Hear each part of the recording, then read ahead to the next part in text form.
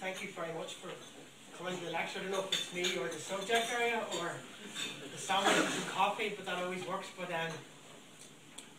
first of all, thank you for coming. I feel quite nervous actually presenting this, nearly more so than the vibe for my PhD, which seems strange. And when I was putting together this presentation, I was trying to condense 100,000 words into 25 minutes.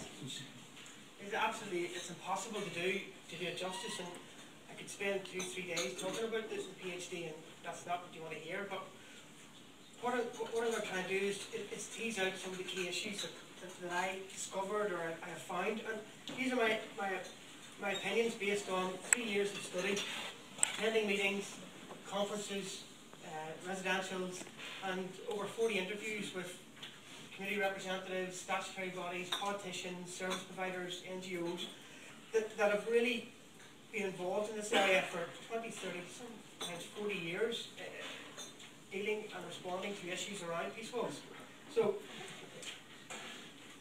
what I want to try and do is just to get across a couple of the things that have come out of my PhD, and that I hope that they will either stimulate debate.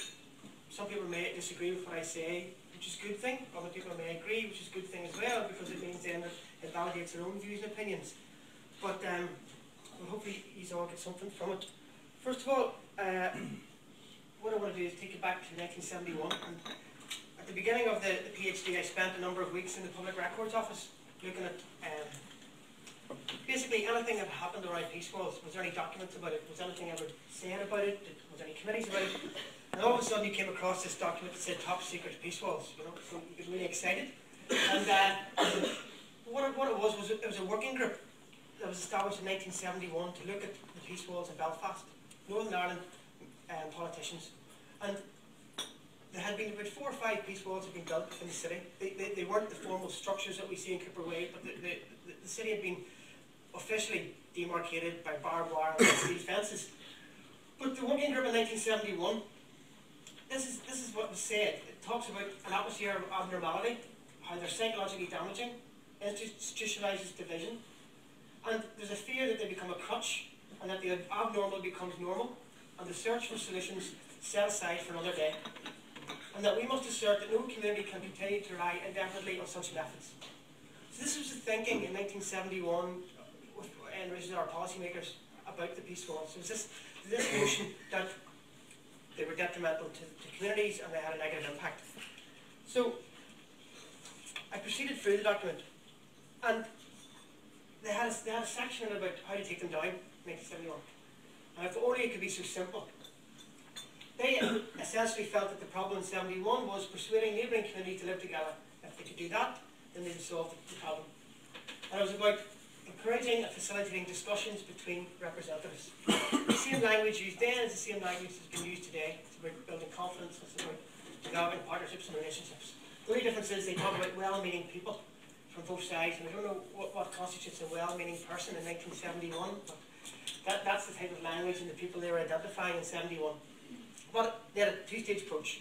Take the steam out of it, and then create confidence, understanding, and friendship between opposing communities. That was the answer to the problem in 1971. Okay, and in a sense, if we transfer the language now we're talking about is understanding, is about confidence, it's about partnership. So it's the same type of language, it's just 40 years later. However, that didn't work, which we know. And they also, being politicians as well, they had a caveat in the document to say that if that doesn't work, what the future would look like. So they felt that it was important to provide the maximum separation between opposing areas in Belfast. And an example they talk about is the Westlink and the Urban Motorway project. And they talk about making sure that the materials cannot be ripped up or torn out and used as missiles or for building barricades. So they dispensed with the ideas of partnerships and building confidence within the communities, and they moved towards advocating an approach of segregation and division. They also talked about creating natural divisions throughout the city, and we only have to look at the city to see examples of that, where factories were built, where motorways were put in place, where roads were placed, where car parks were put in. The city was designed at that early stage to take account of the different cultural differences, religious differences between communities. But, at the end of the document, there's a letter And the letter is from a British civil servant. And the civil servant, I just have taken a quote of what he said, because I think it's very poignant of what he says. I'll just read it out. He says, "When a city is redeveloped, a pattern of life is laid down for at least a century. I find myself in disagreement on the proposals that the divisions in the community should be accepted as a feature of life for 100 years or more. This seems a council of despair, a despair which it is proposed should be expressed in terms of bricks and mortar." So, at that stage in 1971, there was a British civil servant who was in complete disagreement with the plans that were being advocated, who said that these would have long-term ramifications for the city and for the people that lived in it. There was just, I think that his words capture what was played out over the next 40 years. And I take this from Neil Jarman's report of the Belfast Interface Project. Before I explain this, I just want to say that it's about the terminology of what we define as a peace wall, as an interface barrier, as a fence. David Cameron last year talked about 50 peace walls in Belfast. I worked off a number of 42 peace walls in Belfast. Neil, in his most recent report, has highlighted 99 barriers within the city. And this shows how the escalation of barriers throughout the city since 1969. And he gives a definition of the different types of barriers, whether it be space, whether it be derelict houses, whether it be car parks, whether it be factories, walls, fences, gates. So, as you can see, the most recent document has it at around 99, and there's photograph evidence of all these different types of barriers. The ones in brackets are barriers that have been strengthened and heightened in that decade, and we can see that there's 34 miscellaneous, and that 34, there's no clear ownership of who owns 34 types of barriers within the city. But what I want to draw your attention to is the actors involved in the construction of the walls. So from 69 to 94, it was the British government for the NIO, largely input from the British Army and from the REC. That's really the sort of the close-knit circle that was involved in the development of the walls. And then from 95 to 99, we moved through the NIO with input from the security services, from local communities, and input from local politicians and statutory agencies. You know, there's a number of examples of where you have local politicians openly campaigning for the construction of peace walls and fences in their constituencies in relation to sectarian violence and disorder. And then throughout the year 2000s, we had the actors growing, so we had more statutory bodies, service providers, NGOs, input from the PSNI and politicians. And then finally, under the Department of Devolution of Policing and Justice, Northern Ireland Executive took policy responsibility. So really, as far as the policy issue is concerned, our politicians have really only had ownership of it for about 18 months. So it's relatively new in that context of policy making. But it just shows that from 69 to 2011, the expansive use of people and organisations getting involved in this area. So that takes me up to today. But why are we all here today? Why did I do a PhD? I suppose I ask myself now on peace walls. Why are they so topical? And I have to say, Kathy actually helped me significantly with this aspect of this piece of work. But there's 6 areas of why I see these to be significant today. I think and no single one is more relevant than the other, but together they've raised the profile of peace walls. They're structurally significant because they're a contradiction of the British government's normalisation attempts in Northern Ireland since '94. You know, the Ring of Steel has gone around the city. Army watchtowers down at the border have gone. The army barracks have gone. The stationary patrols have gone. Troops off the streets. So the whole context of a military apparatus within the country itself has moved, but peace walls remain. So they're a contradiction in the sense of attempts to normalise in the context of a security apparatus in Northern Ireland. From a security perspective, I go back to 2008 and the construction of the peace wall in the integrated primary school in Hazelwood, and the argument that we had no other response to sectarian violence and disorder other than build another peace wall. So, from a security perspective, it raises concerns about how can we make communities feel safe, how can we make people feel confident, and how can we address their security needs without construction barriers, without having forced segregation. From a health perspective, they're significant because we know the stats. We know the stats around prescribed medication rates, around alcohol dependency, around mental health issues, around life expectancy rates, and around how they're disproportionate for those that have to live close and within interfaces and peace walls as opposed to the wider sections of community. So they have significant health impacts, peace walls. From a good relations perspective, the language is changing. You now hear there's no more them and us. It's about good relations, it's about a shared city, it's about building relationships, it's about having meaningful dialogue with each other, it's about addressing the legacy of the past, for want of a better concept. And the peace walls are a visible reminder of the divisions that currently exist within our society. So, in the context of a good relations agenda, they're a contradiction. They're financially significant for two reasons. Out of the 100 most deprived wards in Northern Ireland, 56 are in Belfast. All of the neighbourhoods of peace walls are within these 56 wards.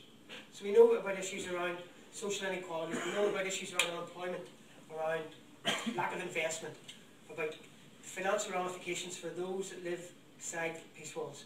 And then from a service provider's perspective, violence and disorder still occurs around peace walls. So there's issues around policing peace walls, around policing the impact of violence and disorder around them. There's also issues around attracting investment into these community areas.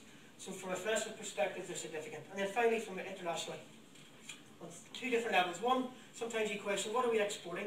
What does Northern Ireland have to offer in the context of exporting a model of peace and a peace process? You know, the political process has been moving significantly on different agendas, but as far as the peace process, aside from the military aspect of the conflict, where have we moved in the last 15 years? And you can sometimes, it come up in the interviews, in the people were working with international observers or international contacts, and they were coming to Northern Ireland, they were coming to Belfast, and they were questioning the significance of our own peace process. So the peace walls were a constant reminder about, again, how far we've come in the context of what do we export. And also, I know a lot of people don't like to go on about it, but the context of Mayor Bloomberg's speech around economic investment, the anniversary of the Berlin Wall, these are different international events or international individuals who raise awareness, who raise issues in the media, which focuses attention back on the walls. And just the other aspect of international is the explosion of the construction of walls at an international level. Cities, countries, borders, you know, we are not the only country that has walls. Walls are there's an expansion of walls being built and constructed on a global basis. But yet, we have the experience of 40 years of what the impact of these walls are. And we have went through the processes of being constructed, and now we're looking at the transformation. So internationally, we have something to offer. So, in relation to the significance of walls, I think that collectively, these various issues have pushed the issue onto the agenda. Okay, so not one is more maybe important than the other, but taken together, they all have an impact. So, the PhD, which I'm not going to really go into that much in the context of maybe the laborious details, but basically the PhD took the premise that under devolution we would have politicians who wanted to make policy. I maybe naively, but I took the position that we would have an opportunity to make our own decisions. We have an opportunity to deal with the hard issues ourselves. And so I felt that public policy decisions would at some point have to be taken in relation to these walls. So that was the starting point.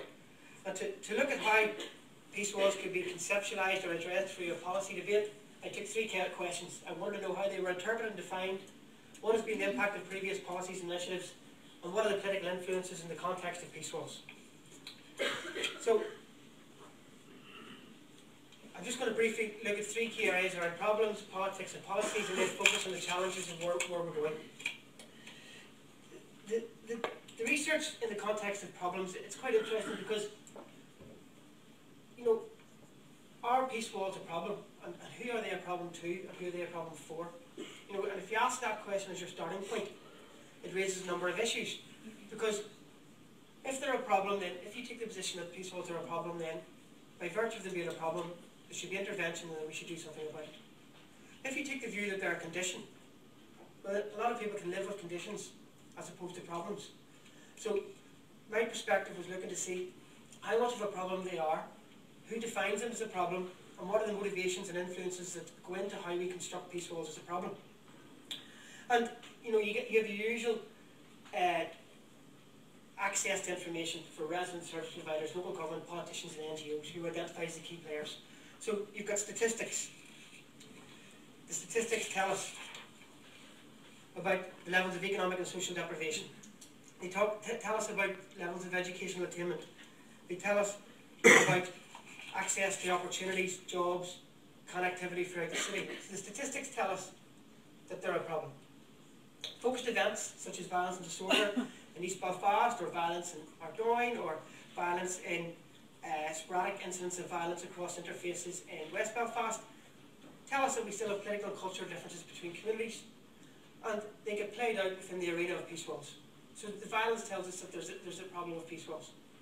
And under devolution, our service providers have had opportunities to engage with local ministers and to tell them that they have problems in delivering services in a divided city. There's a cost, there are implications, they're a barrier to moving forward.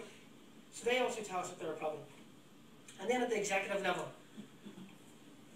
as far as attracting inward investment, as far as projecting Northern Ireland as a tourist attraction, the peace walls can be deemed problematic in the context that they are not, in the words of politicians, they're not projecting the image that they want to project. So at that level, we have various signs that lead us to develop them into being a problem. But I wanted to look deeper than that, and I wanted to look at what are the dynamics and implications for Loyalist and Republican urban working class communities. How do they define the peace walls? And there were similarities in the context of how those communities perceive peace walls, in the sense that they acknowledge they're politically sensitive, it's a highly emotional issue. Community safety and security and policing is paramount when we're talking about them. Regeneration, economic investment, and improvement to health and social well-being are all key issues that raise the profile of peace walls within those communities. However, there are other factors that go into how people classify the peace walls, especially within Loyalist and Republican areas. And this is not to generalise, but there was the findings suggested that these were some of the issues that were playing on the context of whether or not, how problematic in the sense that if the peace walls are deemed as a problem, then the ultimate solution is the removal of the peace walls. Well, what does the removal of peace walls mean to that community? And what are the factors that community has to take into consideration when talking about peace walls? So in the context of the Republican and Loyalist communities, there was a similarity that they both acknowledged community safety was key to any conversation about peace walls. But in the context of conversations within Loyalist communities, there was a sense of vulnerability around the changing demographics within the city. There was an acknowledgement that issues around their own culture and identity in recent years had been moves to, in some areas, to restructure how that was being played out. Issues around bonfires, parades and flags, and how they were being expressed, were becoming more in the public domain.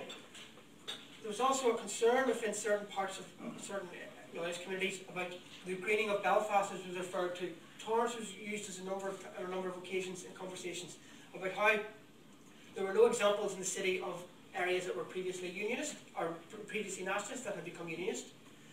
But any cases where there were a change in the demographics or territory within the city, there was always the case of that the areas had become Catholic or nationalist as opposed to unionist or loyalist.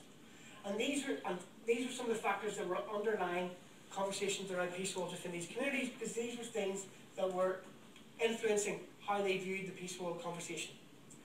Alternatively, in the Republican community, aside from community safety, there's issues around housing waiting lists, a demand for space, an increase in population, and these are massive concerns within these areas around how this community can expand and where can it expand to. So these are the underlying factors that were emerging from conversations, and I'm not saying this was the case across the city, but this was the case in some conversations that they were impacting on how these are real issues within these communities. Okay? Second area was around policies. And in the context of policies, three sort of key areas emerged before I just focus on what a successful policy would look like. The majority of people felt there was a degree of scepticism about government initiatives in relation to interface communities and peace walls. There was argument that social deprivation, unemployment, violence, sectarianism, segregation continued to define urban working class communities in Belfast. There have been a number of initiatives through the community voluntary sector, through the government sector, through international donors, and that there hadn't been that significant progress that people expected. There were also a degree of disillusionment within these communities around economic dividends from the peace and political process, about how much interest was actually being focused on interface communities. And these were underlying factors that impacted on people's views of policy. Also, there was a degree of suspicion about policies around the motivations and the agendas that were being pushed forward by government in relation to a peace walls policy and strategy. There was a number of examples used where regeneration programs had resulted in communities decreasing in population size, and subtly changing the boundaries of communities throughout the city through an agenda pursued by the government under the auspices of regeneration. So these are some of the factors that are influencing people's ideas about policy. But what we did was we asked, what would a successful peace wall policy look like? And these were the sets of questions that people felt would underline a peace walls policy. Was it acceptable to everyone? What's it going to cost? Is there mass public support, political buy-in, and is it practical? And basically, everybody said it was practical under the conditions, under 4 conditions. How it would be implemented? Would it be forced from top down, or would it be bottom up? A realisation that a holistic approach to peace walls wasn't going to work, in the sense that attached to these peace walls are a number of personal stories, events and memories, and that this requires local solutions to local problems. So a set of guiding principles contained in legislation is what people were talking about, but there needed to be innovative and individual approaches to specific areas within the city. Community safety again was raised as paramount. But it was also noted that any process had to complement other issues around investment, regeneration, health and social well-being, and an increase in opportunities for local communities. So we couldn't just focus on bricks and mortar, which we're well aware of. In the context of the wall of a policy being acceptable to everyone, they felt that it had to be marshalled by 4 guiding principles: understanding, trust, confidence and security. Understanding in the sense that this had to be more than a policy that looked at taking down physical barriers. There had to be trust between communities and between those advocating the process, not just between communities, but between government and between communities. There had to be confidence. Communities, first of all, had to feel confident themselves in participating in a process. But then there had to be confidence across communities. And finally, security. Security had to be central to any proposal. And this was in relation to how the PSNI and community safety and DOJ would look at policing with the community within these specific areas. In relation to what it was going to cost, there had to be a shift in the way of, it's going to, in the context of cost, there had to be a shift on where the cost of doing nothing would be far greater than committing time and resources now. Okay? In relation to mass public support, it became quite clear, what is public support for a policy on peace walls? The general consensus was that 99% of the population really have very little interest in peace walls. They may wish to see them down, they may say that it's a very negative thing, but if asked to commit time and resources, effort, money, or have to move resources away from their own area to actually address the issue, then it becomes a different context. So the question about who should be consulted and what do we mean by mass public support for a policy? Do you go 1 street back, 2 streets back, 10 streets back? Is it a community? What are we exactly talking about? And the thing that I wanted to note here is that I think that we're in danger about developing a hierarchy of types of segregation and division. Just because you've got a peace wall, does that mean then that you get X pounds because you've got issues? Like, how do we differentiate? Are we in danger of labelling this a peace walls process, which may be a contradiction of our own work, but are we in danger of creating a hierarchy of those who feel that their segregation is worse than others? And what does that say for us in society then, that if we only start to target those areas with physical manifestations? So, in the context of mass public support for a policy on peace walls, it raises more questions about that danger of creating a hierarchy. And finally, political support. It was taken that there needed to be political support at all levels for any process on peace walls. And there had to be a distinction between acknowledging political support and actually putting time, effort and resources to a process. Finally, in relation to politics, the issue around politics was based on 3 key areas: the structures of governance, the wider public mood, and relationships between communities. As I said earlier, the majority of people felt that peace walls were a Belfast phenomenon, they were a Belfast issue. Actually, there was over a significant number, all indicated that Belfast weren't in the same context, that this was to be dealt with from Northern Ireland perspective. This was a Belfast issue that needed Belfast solutions. So, and in relation to the relationship between communities and elected representatives, the same issues that people are aware of was in relation to, if this is going to be about a policy process, how can communities influence policy through their relationships with politicians? So it comes down to, again, the key area there was within loyalist communities and their relationships with politicians, and that would negate their role in any policy process. But what I want to focus on briefly is the structures of governance, because, and again, this research was finished last year at a few points, but already things are starting to move. There was minimal confidence from interviewees in relation to... Sorry, I should have said at the outset that there's just a fire alarm test at about 1:15 on a Wednesday. My fault, sorry, stop. Take a note. The findings suggested there was minimal confidence with the executive to make decisions that related to peace walls. They pointed to the lack of movement and decision making and addressing issues such as the legacy of the past, the Maze Long Cash site, Gerwood Barracks. Although we've seen recently that there's been movement then, but people said that the peace walls would divide opinion at a political level, so it would be very difficult to get that collective support at the executive for this issue. There was an argument that the executive worked within a silo mentality, that government departments worked in isolation, and that peace walls was an issue that transcended government departments, but yet there was no joined up thinking or cross-departmental working on the issue. It was noted that the DOJ had taken responsibility for peace walls, but the argument was that has already been noticed that peace walls transcends a multitude of social and even economic issues. So it's fantastic that it's getting recognition within the DOJ, but this is an issue that needs to transcend across all departments. It was also felt that aside from the DOJ, that other other departments were reluctant to take on responsibility ownership with peace walls. That it was an issue that they would be preferred to siphon off to the DOJ.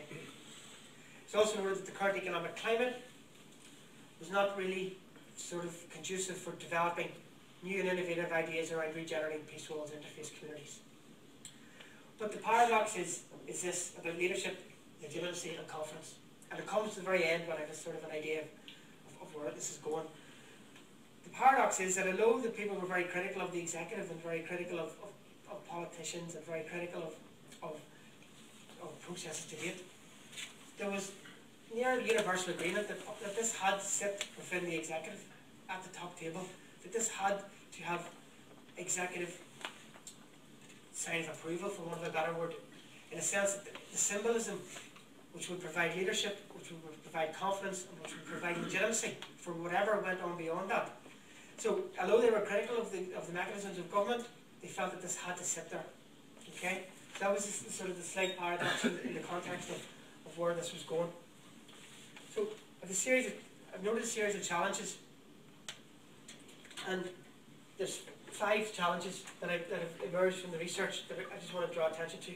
2 are community challenges and 3 are implementation challenges. And the first is what does confidence look like? And since I started looking into this 3 years ago and then even working before that, people talk about community confidence. Politicians, in a sense, sometimes fudge the issue. We can only move the speed of communities. And communities need to feel confident to take forward ideas and processes. What do we mean by community confidence? What are we trying to say? You know, are we trying to fund community confidence? Are we trying to generate it? Are we asking those people that have worked through the conflict, those people that have worked through the peace and conflict and transformation processes to facilitate engagement around confidence? You know, 1971 they were talking about confidence, but yet I'm still not clear about what we mean. I know that it's about having confidence within your own community. I know it's having confidence with your neighbouring community, but I don't know how we measure it. I don't know how we go about building it. And I don't know how it fits into a process. And I think there's a danger of relying too much on community confidence being the silver bullet that will address the issues of peace walls. We need to see this within the context of regeneration, social investment, employment, education, and creating opportunities. And there's sometimes a danger of focusing too much on creating confidence so communities can take this forward. And also the question is, who's responsible for supporting this confidence building work? The second area is around how do you reconcile competing agendas. And it struck me that the longer people live with a problem, the less pressing it becomes. And it sort of rings true to one extent. You know, the longer something is there and it is an issue, we sometimes start to turn a blind eye to it, and we start to, really we normalise it, and it becomes less of a problem, and it feeds into my conclusion. But I've alluded to issues that are around identity, culture, and expressions of history and what that means for a community. I've also talked about issues around an expanding population. And if we take this down to its most simplistic way of looking at it, the question we need to ask is, how can we reconcile two competing agendas where a community doesn't feel that it is a threat of another community? And if we can do that, if we can take the threat and fear away from a community being scared of what the impact of a policy decision, i.e. the removal of a wall, will do in both contexts, then we're halfway there. And I'm not entirely sure about how we begin that process of reconciling competing agendas, but I think that it can't be looked at within the context simply of peace walls. And that's something that frustrates me, is that when we talk about segregation in Northern Ireland, we just focus, the media always shows Cooper Way Peace Wall, or they show laws for Republican communities in Belfast. But this is a wider issue. But we're throwing money at an issue in Belfast in the context of peace walls, and we need to be clear that this is going beyond that specific context. As far as implementation challenges, the first one, and a real big one for me, is roles and responsibilities. And there's a significant interest in this subject area, just by looking at the turnout here today, and that's fantastic to see. And it's in the media a lot, and people are doing different pieces of work, and the interest is fantastic, but I'm concerned at a different level. And this is just an example of something. This is not a complete picture, but within DFM, you've got the CSI document, you've got the Social Investment Fund, you've got the Programme for Government, you've got the Department of Justice Community Safety Consultation, you've got those fantastic initiatives, Alexander Park and Northumberland Street, you've got the International Fund for Ireland, you've got Atlantic, you've got Belfast City Council's Interface Strategy, you've got the CRC Interagency Working Group, you've got the Community Partners Group, you've got the Barrier Sub Removals Group, and I'm sure there's others I missed. But my point is, how does this fit? What is our vision? What does all this do? It's fantastic there's this interest in the subject, because this is one of the most significant visual reminders of the conflict that we have. And everybody is keen to get involved. I'm not questioning motivations in any way, but I think that we're missing the opportunity to harness this and to actually focus our attention and the energy that people have and the resources and the funding into a more joined up way. I don't think we really have a clear picture of where we're going. And we don't seem to have a mechanism which oversees the work, which provides quality assurance, or which makes sure that everything is complementing everything. So in essence, I think that it's at the highest level, at OFM, DFM level, at the executive level, the issue is being fudged, and there's still that ownership placed on communities. Communities need to come forward with the ideas to develop this, which is leading to lack of cohesion, clarity and structure around the process of dealing with the walls. So there is an absence of a single clear legislative framework outlining how peace walls should be removed. But yet it's ironic that legislation still exists for the construction of peace walls. It still sits under the Justice and Security Act in 2009, Section 29, where the Secretary of State can still take ownership of land in response to issues around protecting communities. Not as simple as that. But the legislation still exists for building them. There's nothing concrete there. It's talked about in all these documents, and it's talked about in all these funding applications. It's talked about at the community level, but it's still not there at that level. And finally, competing visions for the future. Again, are we clear about what we really want? The research findings suggest that the people have different opinions about what the transformation or removal of peace walls would actually look like. When I started this work, I didn't even talk about the removal of peace walls. I talked about the transformation of interfaces, the regeneration of interface communities. My ultimate goal was to find out what people felt about the removal of peace walls, but there were some cases that I couldn't even talk about the removal of the wall. It was more about regenerating communities with the goal of removing the wall at the end of that process. So my question is, are we really clear about what we want, about what our vision for the city is? What might work in Tigers Bay, New Lodge might not necessarily work in Suffolk, Leonardin. The difficulty, I think, is managing people's expectations, and I don't think we've done that yet. I think that there's a danger that people start measuring like for like. So what I did in Tigers Bay, New Lodge, well, they didn't do that there. And people might get very protective of their own ideas, people might get protective of funding, people might get protective of their own initiatives, which takes out the idea of good learning, takes out the idea of sharing knowledge and experiences. So that's my other fear, is that we still haven't nailed about what our vision for the future is. So, glad to finally the way ahead. I think we need to harness the energy and interest that is generated just by that previous diagram. I think that we have a window of opportunity now to start making practical positive differences to the landscape. And this is what it's about. It's about changing the landscape of the city in both our minds and physically in urban working class areas. And we need to really grab that now, because I've said already, problems can sometimes turn to conditions. We may miss the opportunity that we have right now. I think it's about momentum, small initiatives, which is a move away from the status quo about what went before it, where people actually see a difference, and where that removes the fear and the threat that if a wall comes down, I am not threatened about who I am. I'm not threatened to be a Protestant, or I'm not threatened to be a Catholic, or I'm not threatened to be a nationalist or a unionist, or a loyalist or a Republican. It means that I can live my life, and the wall is not a danger to who I am. I think that there are a number of pieces of work ongoing, the BIP stuff, the CRC work, and the interfaces. There are a number of barriers that could come down tomorrow. You know, there are a number immediately. Granted, they are not the Cooper way of this world, but they are small gains in a very politically sensitive and emotionally charged area. Finally, in relation to confidence, investment and regeneration, yes, it is about creating confidence, but confidence on its own will not be enough. We need to look at investment, jobs, education, health, and talking about increasing opportunities. And if you don't bring answers to these types of issues, then all the confidence in the world will not mean anything. And that's why there's a danger of seeing this being the sole remit of the DOJ, or seeing this as the sole remit of a specific department. This transcends all areas of government. So finally, how do we drive this forward? I don't have an answer. What I do know from the research is that it's not top down, but it's not bottom up. The evidence suggests that what is required is a combination of the two.